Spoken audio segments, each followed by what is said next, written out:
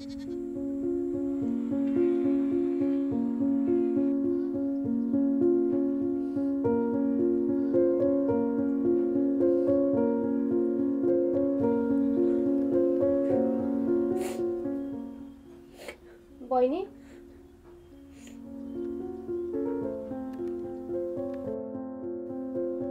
त फेरि रुन थालेको भयो बहिनी नरो आफूले आफूलाई सम्हाल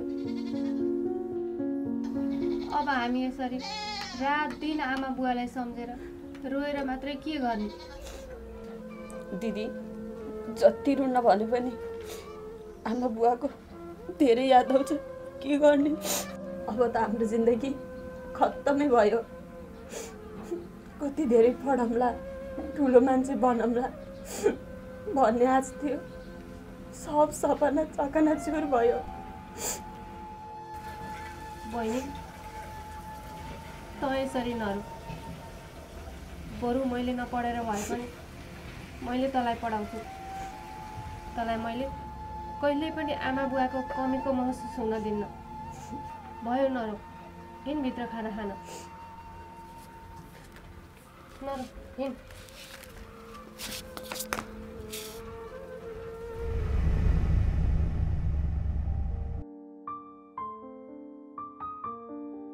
हे भगवान मैले काम पाएर बहिनीलाई राम्रोसँग पढाउन पाए त हुन्थ्यो नि मैले आमा बुवाको कमी हुन दिन्न भनेर उसँग बाचा गरेकी छु मलाई काम गर्ने शक्ति देऊ भगवान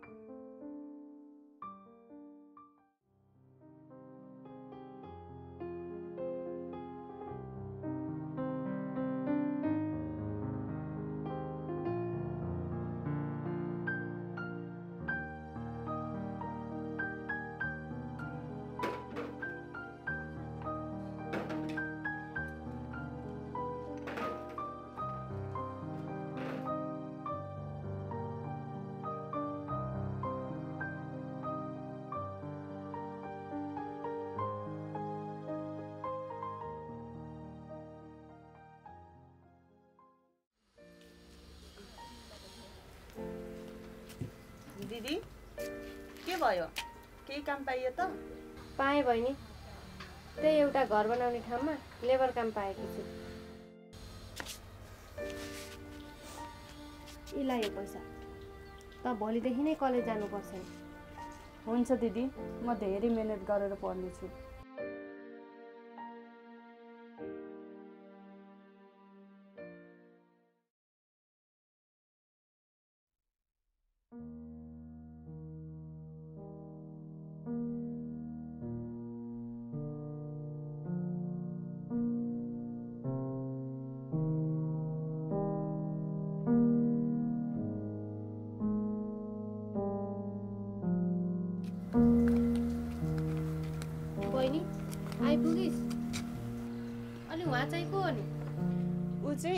मसँग सँगै पढ्ने साथी हो राज उहाँ चाहिँ मेरो दिदी दिदी नमस्ते नमस्ते बाबु अन्जु त यसो यता आइदा त तसित एउटा कुरा गर्नु छ दिदी कता जानु परेर के कुरा हो यही भन्नुस् न राजसँग हजुरले केही अप्ठ्यारो मान्नु पर्दैन बहिनी तैँले यसरी घरमै केटा साथी लिएर नआएको भए हुन्थ्यो अब हामीलाई यो समाजले देख्यो भने के भन्छ दिदी अब राजले र मैले चाँडै बिहे गर्दैछौँ यसमा गाउँलेहरूलाई के को आपत्ति अनि आज ऊ हजुरसँग यही बिहेको कुरा गर्नै आएको हो दिदी हामी एकअर्कालाई एकदमै मन पराउँछौँ र म अन्जुसँग बिहे गर्न चाहन्छु तर अन्जु उहाँ त यस्तो धनी मानी देखिनुहुन्छ तँलाई त थाहा छ नि हाम्रो हालत कस्तो छ भन्ने कुरा थाहा छ दिदी, तर हाम्रो हालत कमजोर छ भन्दैमा मैले धनी केटासँग बिहे गर्नु हुँदैन र? म पनि अब धनी भएर सुखको दिनहरू काट्न चाहन्छु। तपाईँ जस्तो यस्तो झुम्री भएर लेबर काम गर्नु छैन मलाई। बरु छिट्टै हाम्रो बिहेको तयारी गरिदिनुहोस्। यो पनि राखिदिनुहोस्, हामी एकछिन घुमेर आउँछौँ। राज, जाउँ।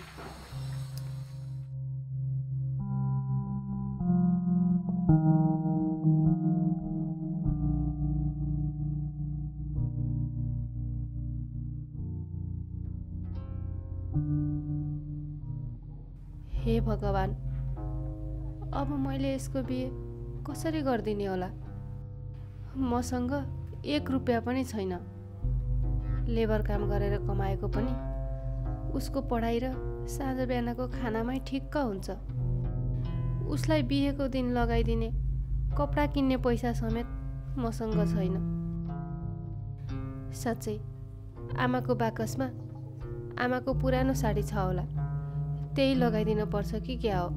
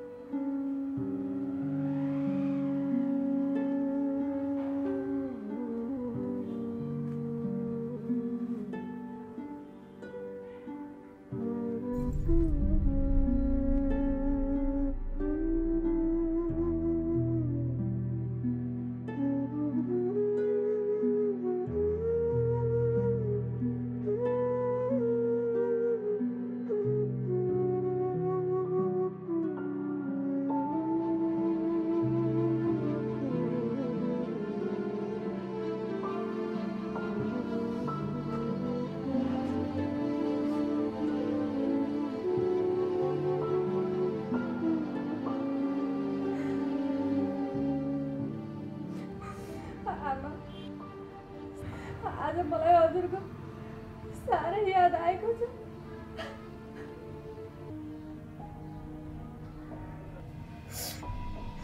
मैले बहिनीलाई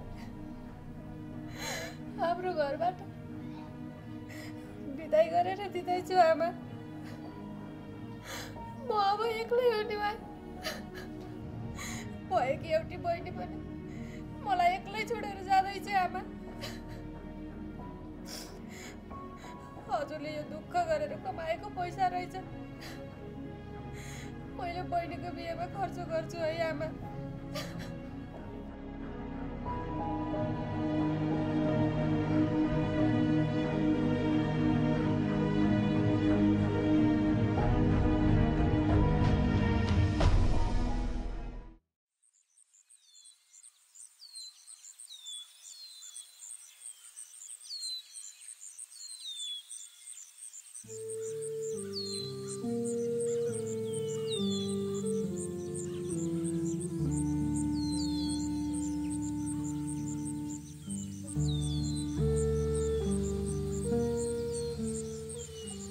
प्रतिभा, के भयो? किन यसरी एक्लै टोलाएर बसे कि? के गरौँ, भएकी एउटी बहिनी पनि बिहा गरेर गई। एक्लै भएर केही काम गर्ने जाँगर पनि आएको छैन। प्रतिभा, आज त तिमीसँग एउटा कुरा गरौँ कि भनेर आएको म। के कुरा हो त्यस्तो, भन्नु न। अब तिम्रो बहिनी पनि विवाह गरेर नयाँ जीवनको सुरुवात गरिन्। अब हामीले पनि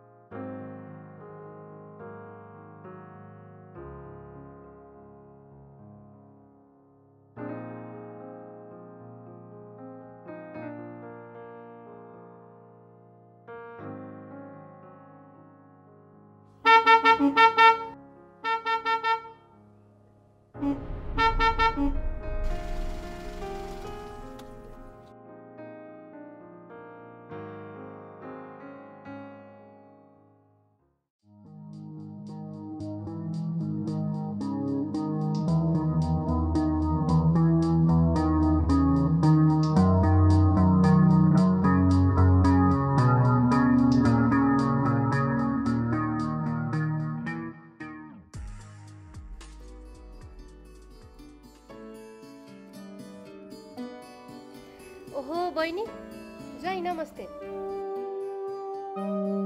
दिदी त कति फोरी भएर बसेको, हेर त तेरो हात। त भन्दा त मेरो घरमा काम गर्ने केटीहरूबाट चाहिँ कति सफा भएर बस्छन्।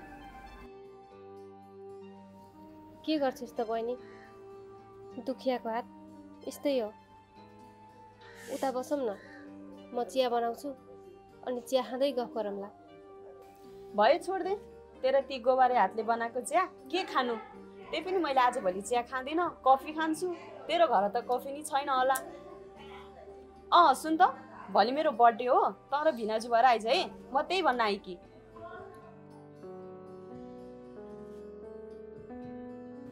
जाऊ हिँड राज।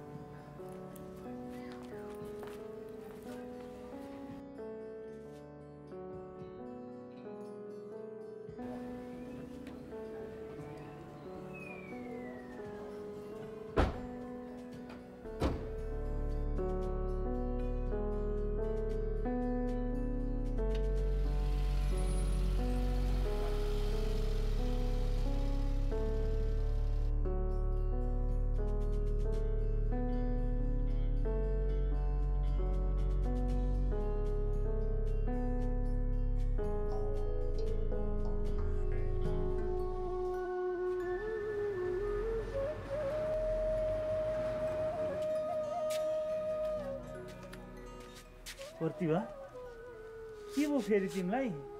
किन यस्तो टोलाएर बसेको? आज बहिनी जाउँ आएका थिए। भोलि त्यसको जन्मदिन हो। त्यसको जन्मदिनमा केही उपहार ल्याइदिने हैसियत पनि छैन मेरो। त्यही सम्झेर टोलाउँदै थिएँ। यस्तो सानो कुरामा पनि किन चिन्ता लिए कि? आफ्नै बहिनी त हो नि, जे लैदिए पनि त भयो नि। बरु केही बनाएकी छौ भनेदेखि हिँड न खाम, साह्रै भोक लाग्छ। हस्, हिँड्नुहोस् जाम।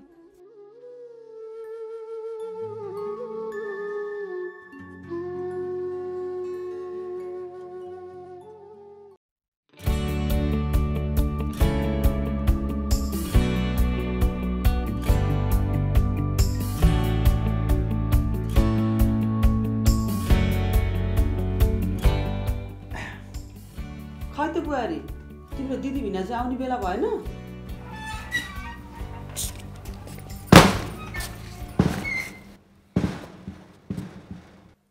ए, ठ्याक्कै आइपुग्नु भएछ। नमस्कार है हजुर। नमस्ते नमस्ते। ए दिदी भिनाजु, यता बस्दै गर्नुहोस्।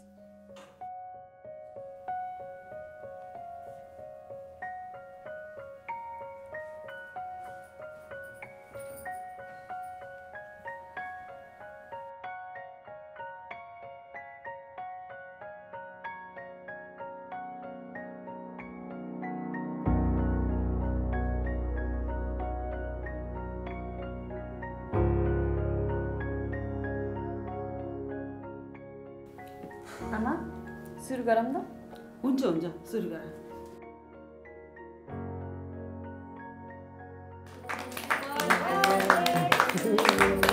Happy birthday dear Happy birthday to you Happy birthday dear Anju Happy birthday to you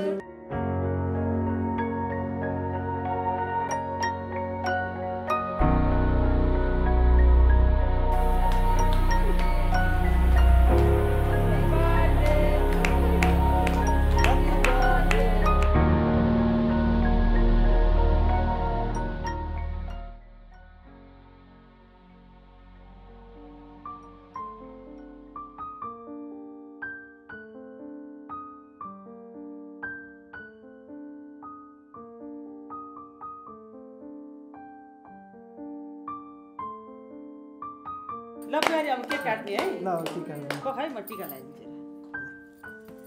टिका लगाऊ त ह्यापी बर्थडे प्यारी। मम्मी सधैँ खुसी रहे।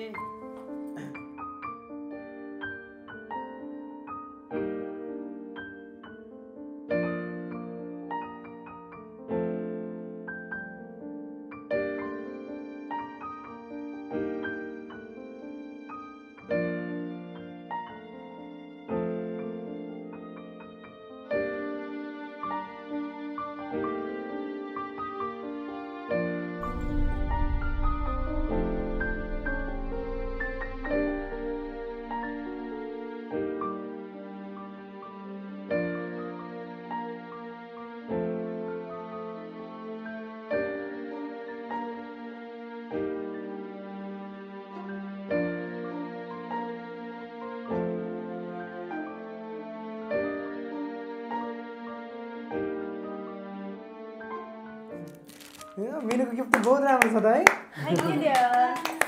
तिम्रो के आइफोन हो आइफोन हो। रमाइलो छ त्यो है मेरो त हार हो है। दिदी त पनि आइज।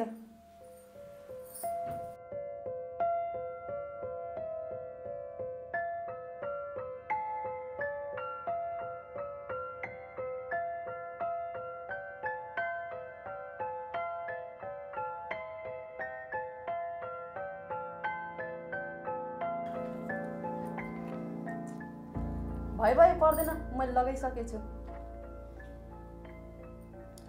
कस्तो झुम्री भएर आइकी हो।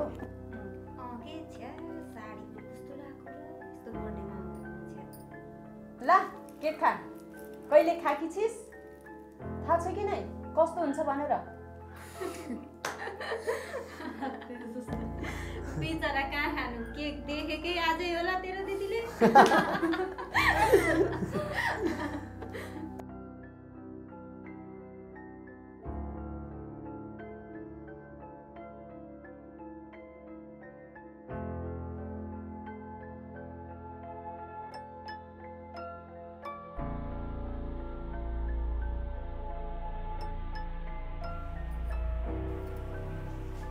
बहिनी, मसँग त तेरो लागि उपहार ल्याउने केही पनि भएन। यही एउटा साडी ल्याइदिएकी छु, गाह्रो नमानिकन स्वीकार है।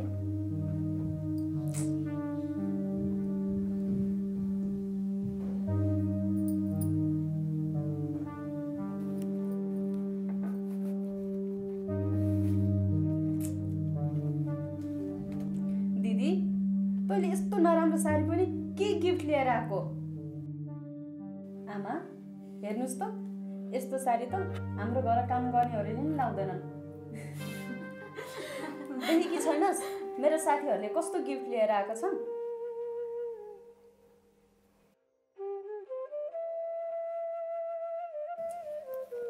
ला तेरो साडी त आफै लगा, म त लगाउँदिनँ यस्तो साडी।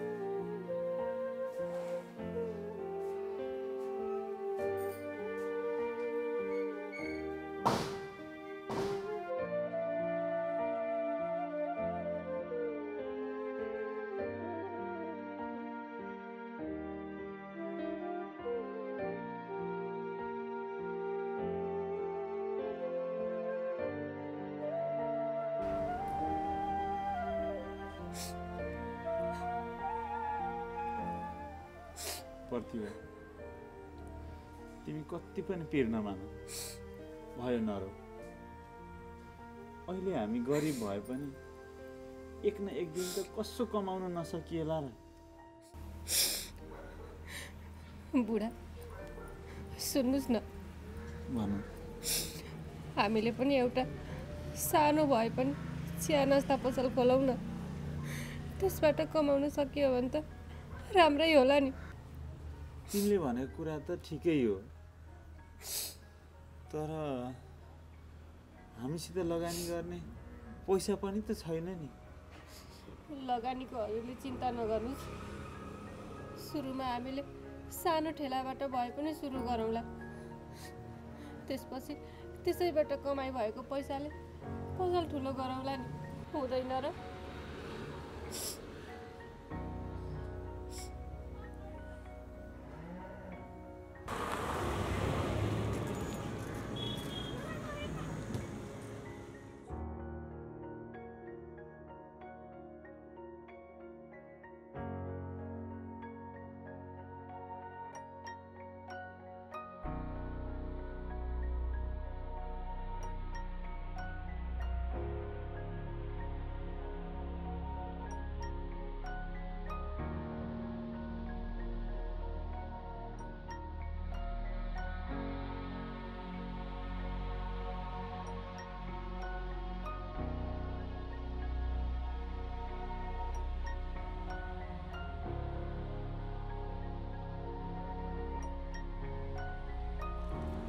कति भयो हाम्रो 140 भाइ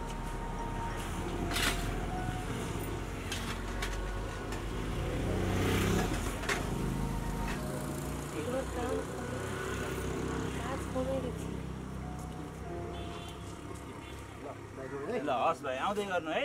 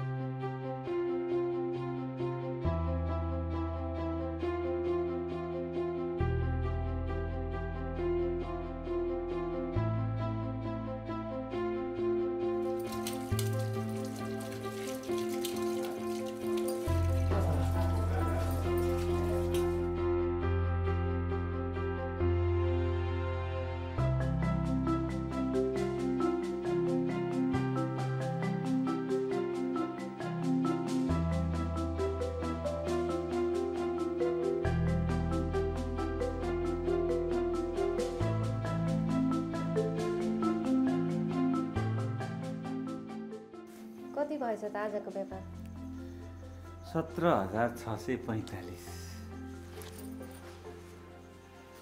सुन्नु न भन हजुरसँग एउटा सल्लाह गरौँ कि भनेर के सल्लाह भन न अब त हामीले पनि अलि धेरै लगानी लाएर एउटा रेस्टुरेन्ट खोल्ने हो कि भनेर हुन्छ मेरो पनि मनमा त्यस्तै सोचाइ आइरहेको थियो अब त्यही गरौँ न त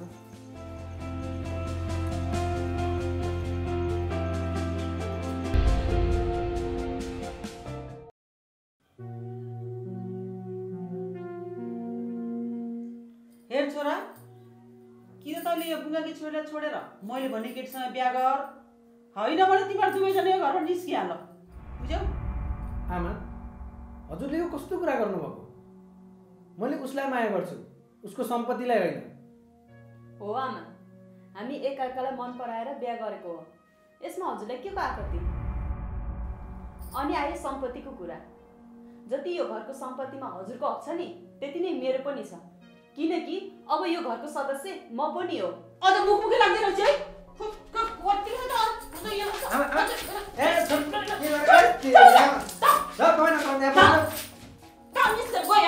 केही अधिकार छैन मेरो घरमा तिम्रो बस्नलाई। त गइहाल तेरो स्वामी लिएर गइहाल। के रे बसस जा भनेको सुन्दैनस्? बडा अझै जा निस्किहाल। निस्कि भनेपछि निस्किहाल जा। कहिले आमा भनेर कहिले पनि नआएस् यहाँ मेरो घर। गइहाल। तँलाई अझै मुखी लाग्छ अझ महिला त पिट्ने गर्छ अझै स्वामीतिर लाएर।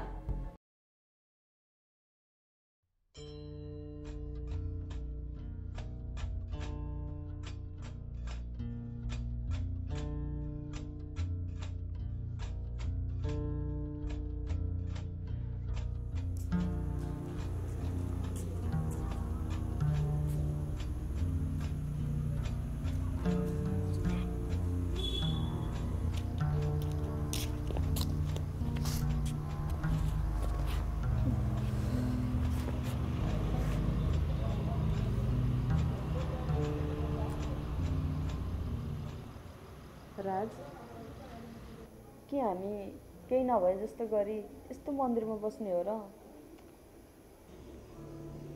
के गर्छौ त अन्जु? आमाले घरमा बस्नै दिनु भएन। आजको रात जसरी हुन्छ यहीँ गुजारौँ। भोलिदेखि केही व्यवस्था गरौँला नि।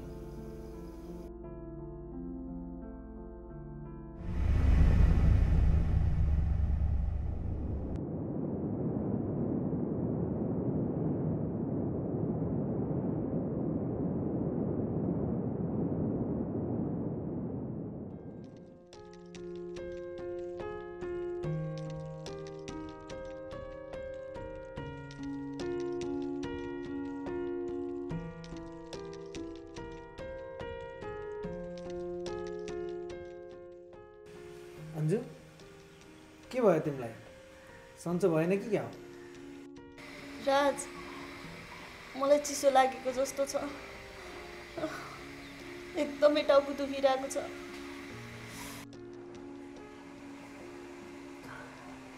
यसो गर न, तिमी एकैछिन यहीँ बस्दै गर। म मेडिकलतिर जान्छु र केही औषधि पाइन्छ कि लिएर आउँछु है। यहीँ बस्दै गर म आइहाल्छु।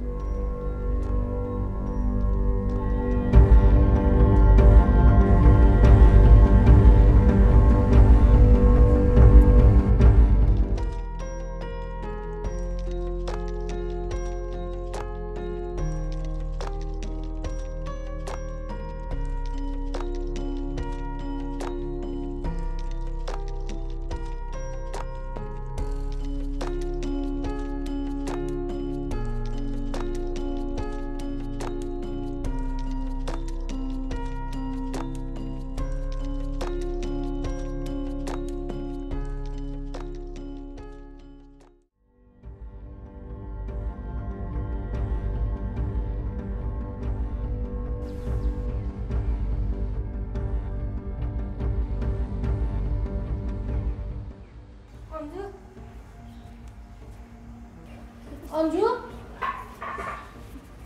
के भयो तँलाई? किन यस्तो चिसोमा फाल्ने के? हेर त यस्तो हालत बनाएर। अलि ज्वाइँ खै त? ज्वाइँ त यता कतै मेडिकल छ कि भनेर खोज्न जानुभएको छ। हेर यस्तो चिसोमा शरीरभरि काँडै काँडा उठाएको छ। हिँड त गाडीमा हिँड त एसीमा अलिक तातोमा राख्नु। ल हिँड हिँड हिँड।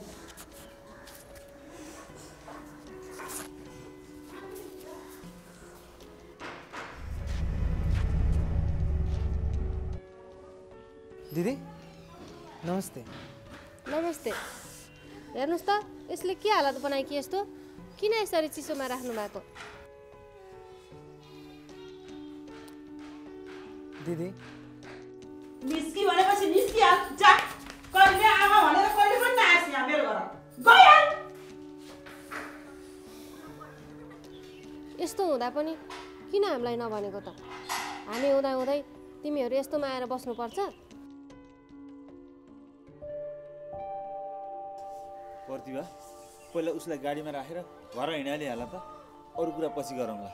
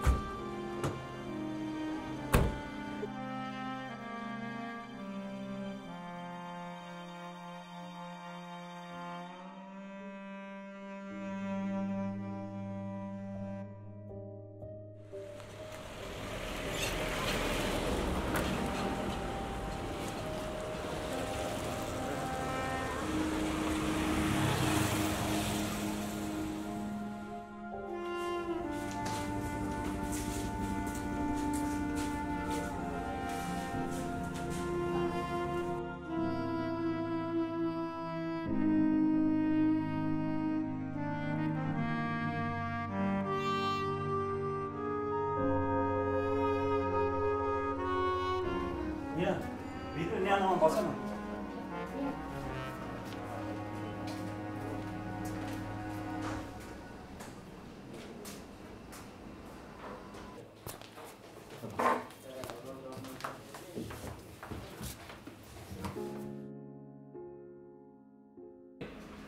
प्रतिभा, बहिनीले के खान्छन्? तातो तातो चिजहरू खुवाउनु पर्यो। बहिनी, यो केक सब मेरै हो। भन, कुन फ्लेभरको केक खान्छस्?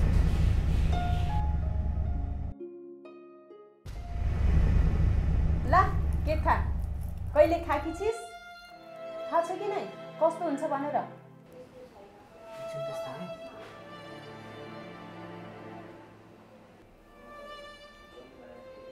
होइन, बहिनीलाई यो चिसोमा केक भन्दा पनि तातो तातो चिज खुवाऊँ भयो। यसो गरौँ, झोल मोमो खाऊँ।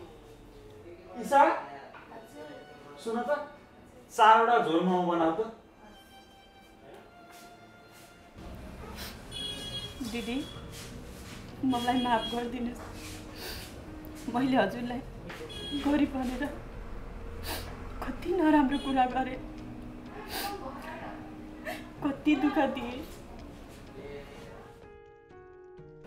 म सधैँ धनको पछि लागेर मेरो आमा समान कि दिदीको पीडा कहिले बुझ्न सकिनँ। मैले हजुरलाई जति नराम्रो गरे पनि मलाई आमाको माया कहिले कमी हुन दिनु भएन। आफू नपढी कति दुःख गरेर मलाई पढाउनु भयो, तर पनि मैले हजुरलाई दोष लाउन कहिले छोडिनँ। आफूले धनी केटा पाएँ भन्दैमा म पनि त्यही गरिबीमा हुर्केको हो भन्ने कुरा भुलेछु। आखिर तपाईँ र म एउटै भान्सामा फाटो पिठो खाएर सँगै हिँड खेलेर एउटै आमाको कुखबाट जन्मेको हो नि। मलाई माफ गरिदिनु है दिदी। हो बहिनी, मैले तँलाई कहिल्यै पनि आमा बुवाको कमीको महसुस हुन दिन्न भनेर बाचा गरेकी थिएँ। त्यसैले तैँले मलाई जति नराम्रो वचन लगाए पनि मैले तँलाई कहिल्यै पनि जवाब फर्काइन। किनभने तँ पनि त्यही कोखबाट जन्मेकी होस् जुन कोखबाट म जन्मेकी थिएँ। नरो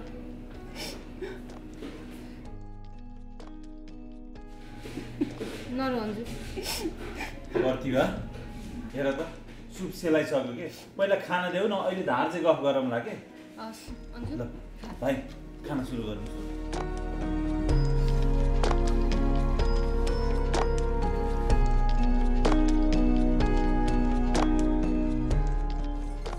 नानो त्यसमा ह्याप्पी बर्थडे राज तिवारी भनेर लेखिदेऊ है